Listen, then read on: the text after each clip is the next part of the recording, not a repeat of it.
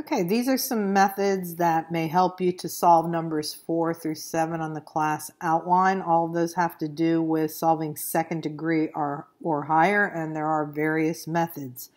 Number 4 on that outline, I believe, is just like this one, where you're going to be using the square root method, which is particularly useful when the linear term's missing. See how there's no first degree term here, just a second degree and constants?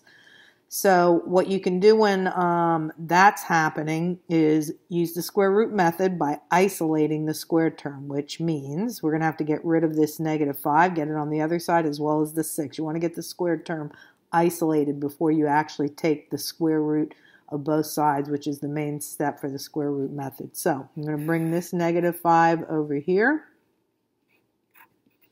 making it a +5. Leaving you with 6x squared is equal to 150. Then dividing by 6 on both sides so that the squared term is completely by itself, giving you 25. Then once you've isolated the squared term, then you can take the square root of both sides. Since it's second degree, the degree does determine the number of solutions. You're going to need 2 solutions. Now taking the square root of x squared wipes out the square, leaving you with x. And in order to get the 2 solutions, you're going to have to report both the positive and the negative solution. Okay, and whether you put a +5 or a -5 in there, you're going to get the same number, so that when you subtract 5, you will get 145, whether you use this number or this number. So these are your 2 solutions, which you can list like that, or you can list them roster style. Usually they put the smaller one first, which is the negative, and then the larger one, but I don't mind what order you put them in, but my math lab may be picky. I doubt it, though.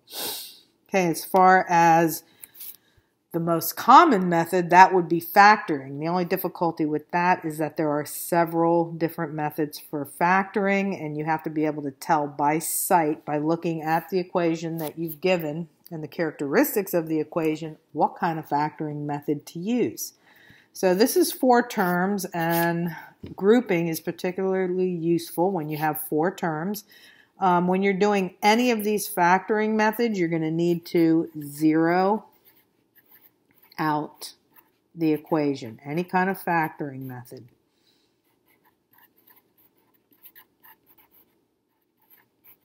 And you're also going to have to do that when you use quadratic formula. That'll be when you can't factor it. So unlike what we did up here when we did the square root method, because we were trying to isolate the squared term, we did not zero out the problem. So for the square root method, you don't zero it out, but any kind of factoring method, you're going to be doing this. Okay, so zeroing out means you're going to need to move all terms to one side. So you're going to move the positive 18x to the left. That'll make it negative 18x, and you're going to move the -9 over to the left side as well. So if we write that a little bit neater, you'll have 2x cubed. The negative x squared was already there. We moved the 18x over to the left, at which point we had negative 18x. We moved the -9 over, giving us +9, and that allowed us to zero out the right side. Okay, now you're ready for grouping. Grouping, you're grouping 2 at a time, and each time trying to take out the greatest common factor, which in this case, for the first 2 terms, the common factor is x squared.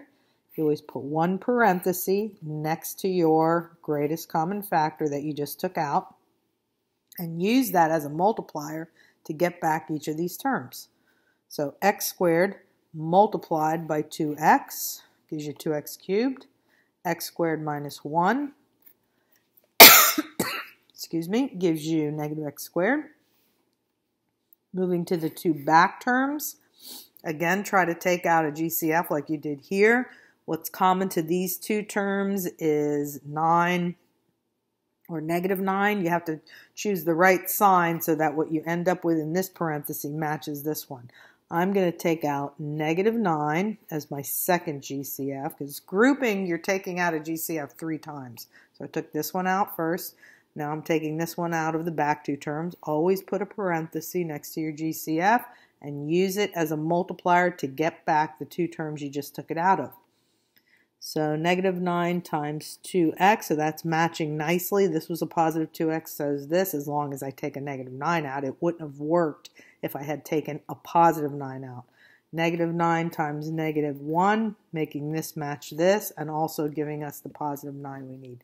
Negative 9 times negative 1 is positive 9. Drop down the equal sign and the 0. Then one more time, taking out your third and final GCF. Now you want to look at this expression as two terms. This would be the first term in front of the minus sign. This would be the second term in back of the minus sign, this minus sign right here. And what they have in common is 2x minus 1. So this will be your third GCF. This 2x minus 1 is common to this term and this term. And then what goes in this parenthesis, if you're considering this a multiplier to get back these two terms, is the x squared. In other words, this times this gives you that back. And then this times negative 9 gives you that back again. Drop down that equal sign and 0. Okay, so we're done with the factor by grouping steps. But as you see down here, hopefully you notice this, that this can still be factored. This is called the difference sign of squares, which has a factoring method in and of itself. When you're factoring the difference of squares, all you're doing is taking the square root of this first term, and you're taking the square root of this second term, the one in the back. You need two parentheses to do it. Again, take the square root of the front term, which would be x. X times x is x squared. So x is the square root, goes there and there. Take the square root of the back term, which is 3, goes there and there. You put the square roots in both front and back parentheses, and then you alternate the signs when you're factoring using the difference of squares factoring method. Okay, then pull down the 2x minus 1. Again, let's go back to reviewing that. Whatever the degree is, highest degree, that's how many solutions you should have. So for this particular problem, we're going to have 3 solutions. Don't forget to drop down the equal sign and the 0. So now what we're going to be using is the 0 factor property. And what that property says is that these are all considered factors, these expressions that you see inside the parentheses. The 0 factor property says that when 2 or more factors are multiplied together, resulting in an answer of 0, then either the first factor was 0, or the second one, or the third one, or possibly all of them. And that's what allows you to do this next step. Either this factor was 0, or the middle factor could have been 0, or the third factor was possibly 0. And what that gives you is 3 small equations, each one having their own solution. If you were to solve this one, you would move the 1 over here. So you'd have 2x equal to 1. You would divide both sides by 2. Giving you x equal to 1/2. Sorry about that, I ran out of room for that solution. For this middle one, you would subtract 3, giving you x equal to -3 for your second solution. And here you would move 3 to the right-hand side, giving you +3 for the third solution. So your 3 solutions there are -3,